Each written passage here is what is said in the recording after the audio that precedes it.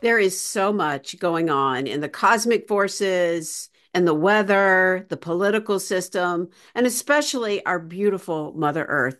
It's really hard to know what to do. One of the things that I've been talking about is about sending energy out to Mother Earth to temper the elements, to give her some love and some light. And another thing I've been talking about, which is the subject on the podcast today, is working with the ethereal crystal energies. Crystals do come from our Mother Earth.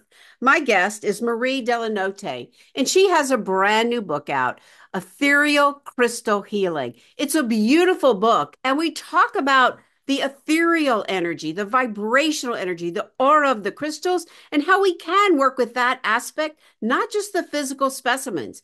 It's such an amazing conversation, and it does take a different approach. Check it out. You can find the Empowered Spirit Show on all your favorite podcast platforms.